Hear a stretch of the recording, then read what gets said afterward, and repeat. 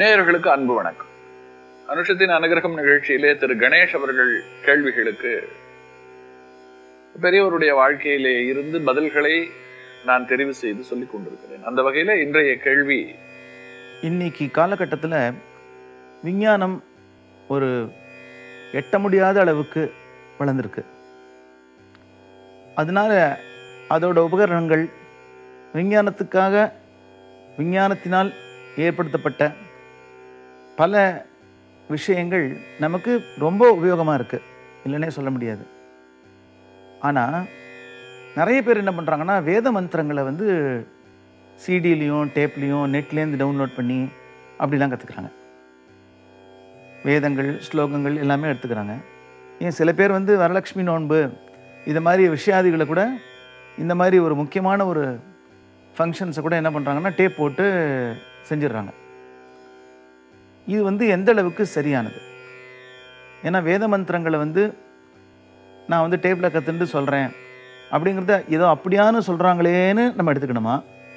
இல்லை, அப்படி சொல்லக்கூடாது, கற்றுண்டா முறைப்படி தான் கற்றுக்கணும் அப்படின்னு நம்ம சொல்லணுமா? இது காஞ்சி பெரியவர் என்ன சொல்கிறார்? அனுஷத்தின் அனுகிரகம் நிகழ்ச்சியில இன்றைக்கு திரு கணேஷ் அவர்கள் கேட்டிருக்கக்கூடிய கேள்வி,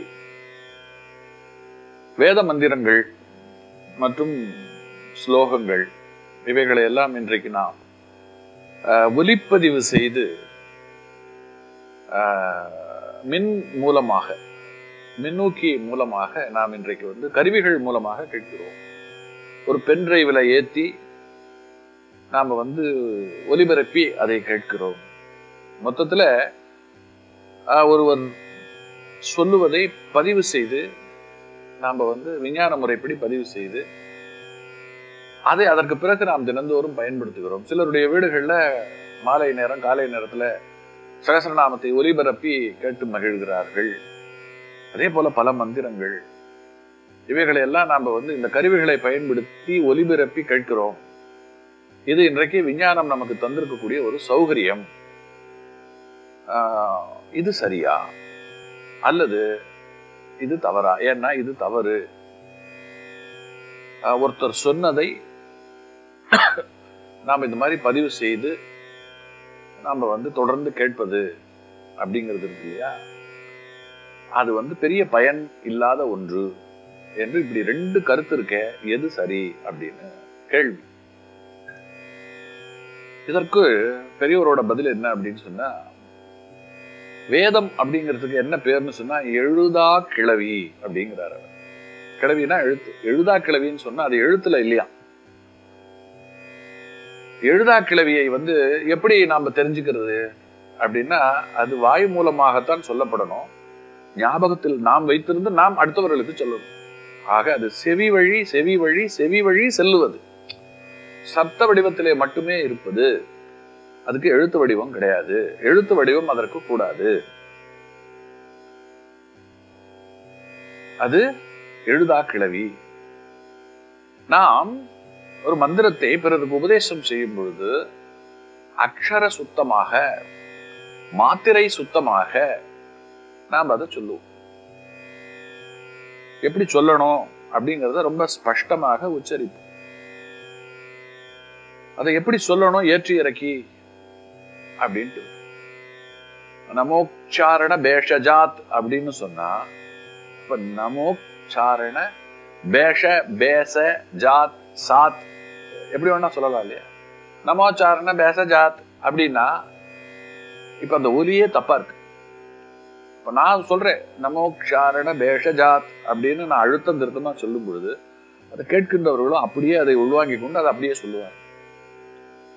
எழுதி வைத்து படிக்கும் பொழுது நாக்கு வசதிக்கு படிப்போம். இன்னும் சொல்ல போனா நமோச்சாரண பேஷஜாத் அப்படின்னு ஒரு வரி இருக்கு. அத நமோச்சாரண இடைவெளி விட்டு பேஷஜாத்துன்னு படிக்க மாட்டேன். நமோ சாரண பேஷ ஜாத்து இப்படி பிரிச்சு படிப்போம். அதாவது இங்கு சாப்பாடு போடப்படும் அப்படின்ற ஒரு வார்த்தையை ஒருத்த போர்டுல எப்படி வச்சா தெரியுமா, துண்டு துண்டா எழுதுறாரு. இங்கு டப்பா டுப்பா, இங்கு சப்பா டுப்பா டப்பா டும் அப்படின்னு எழுதி வச்சார். சேர்த்து படிச்சா இங்கு சாப்பாடு போடப்படும். ஆனா அதை பிரித்து படிக்கும் பொழுது இங்கு சப்பா டுப்பா டாப்பா டும் அப்படின்னா அதுக்கு என்ன அர்த்தம்? ஆக எழுதி வைத்து படிக்கும் பொழுது அவரவர்கள் போக்கில் படித்து விடும் பொழுது தவறு வந்து விடுகிறது.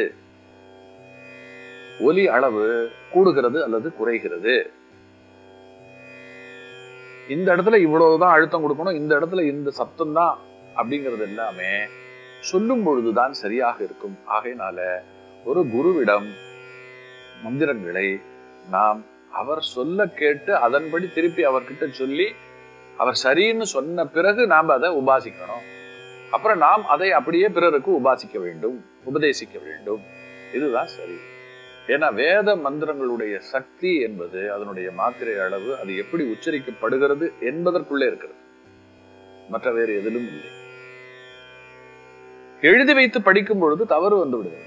தவறு வந்து விட்டது என்று சொன்னால், அதாவது ஒரு கத்தி இருக்கு, அந்த கத்தியை கொண்டு பழத்தையும் நறுக்கலாம், ஒரு மனிதனையும் குத்தலாம். கத்தி எந்த தப்பையும் தானா செய்யாது. அதை பயன்படுத்துகின்றவர்களை பொறுத்து அது நமக்கு பயன்படுகிற ஒன்றாகவும் கொலை கருவியாகவும் மாறுவது இருக்கிறது அல்லவா? இந்த கத்தி எப்படியோ அப்படித்தான் இந்த மந்திரம். இதை நாம் சரியாக பயன்படுத்தும் பொழுது இது நமக்கு மகத்தான பலனை தருகிறது. நாம் இது தவறாக பயன்படுத்தும் பொழுது அப்படியே எதிர்வினை ஆகிவிடுகிறது. அதற்கெல்லாம் நிறைய உதாரணங்கள் இருக்கு. அதர்வண வேதத்துல சில மந்திரங்களை தப்பா சொல்லும் பொழுது சொன்னவர்கள் அழிந்து போயிருக்கிறார். அந்த மந்திரம் திருப்பி அவர்களை அடித்து தாக்கி இருக்கிறது. எதற்காக சொன்னார்களோ அதற்கான காரணமே மாறி போயிருக்கிறது. அதனாலதான் மந்திரங்கள் எழுதா கிளவியாக இருக்கணும்னு சொல்லப்பட்டது. அப்ப அதை ஏடுகள்ல எழுதி வைத்திருந்தார்கள், அப்ப மட்டும் எழுதலாமா என்று சொன்னால் இது வேற. குறிப்பா மந்திரத்தை பற்றி சொல்லும் பொழுது இன்னொரு கருத்தும் உண்டு. நாம் இன்றைக்கு உபாசிக்கிற சொல்லுகின்ற வேத மந்திரங்கள் எல்லாம் ரிஷிகளோ முனிகளோ உட்கார்ந்து ஏடுகளில் எழுதியது அல்ல. ரிஷிகளும் முனிகளும் இதிகாசங்களை எழுதினார்கள், காப்பியங்களை எழுதினார்கள், புராணங்களை எழுதினார்கள். மந்திரங்களை யாரும் எழுதல. மந்திரங்களை அவர்கள் காது கொடுத்து கேட்டு தங்களுக்குள் வைத்துக் கொண்டு பிறகு சொன்னார்கள். அதற்கு பேர் மந்திர திரஷ்டா அப்படின்னு பேர். ஆகாசத்துல அதனுடைய ஒலி வடிவம் அழையாமல் இருக்கிறது. அதை தங்களுடைய செவிப்புலனை கூர்மையாக்கி கொண்டு யோக சக்தியினாலே அவர்கள் அதை அப்படியே கேட்டு அதை கேட்டு நமக்கு சொன்னார்கள். விண்ணில் இருந்து அந்த மந்திரங்கள் சப்த வடிவில் அப்படியே இறங்கி அவர்கள் மூலமாக நம்மை சேர்ந்தது. அவர்கள் பேனா பேப்பர் எடுத்து எழுதல. மந்திரம் என்பது சப்த வடிவாகவே இருக்கிற ஒன்று. அது எழுத்து வடிவுக்கு மாறும் பொழுது அது சிதைந்து போவதற்கும் நம்மை சிதைய செய்வதற்கும் அதற்குள்ள வாய்ப்புகள் இருக்கின்ற காரணத்தினாலே அது உபதேசமாகத்தான் பெறணும். உபதேசமாக பெறணும்னு சொன்னா குரு வேணும். குருன்னு சொன்னா குருகுலம் இருக்கணும். குருகுலம்னா நாம அங்க போய் மாணவர்களா இருந்தா தான் ஒரு குருகுலம். குருகுலத்துல மாணவர்களாக இருந்து கற்று தேர்ந்து தெளிந்து வெளியே வரணும். இன்னைக்கு குருகுலமும் இல்லை, அப்படி போய் படிக்கிறதுக்கும் ஆள் இல்லை. வந்துவிட்ட விஞ்ஞானத்தை பயன்படுத்தி கொண்டு இந்த மந்திரங்களை எல்லாம் போட்டு நாம என்ன பண்றோம்? ஒலிபரப்பி நாம கேட்கிறோம். இது காலத்தினுடைய ஒரு கோளாறு. ஆனால் உண்மை என்ன? உண்மை இதுதான். அது எழுதா கிளவி. ஏன் எழுதா கிளவி அப்படின்னு சொன்னா அதற்கு காரணமும் அதுதான். சொல்லும் பொழுதுதான் அதனுடைய மாத்திரை அளவு, உச்சரிப்பின் தன்மை இதெல்லாம் நமக்கு போய் சேரும். எழுத்துல அதெல்லாம் இருக்காது, அதை போட முடியாது. அப்படியே போட்டாலும் எல்லாரும் அதை சரியாக எடுத்துக்கொள்ள மாட்டார்கள், தப்பா தான் உச்சரிப்பார்கள். தப்பாக உச்சரித்து தப்பாக பலனை அடைவதை விட எதுவும் தெரியாம சும்மா இருக்கிறது மேல்.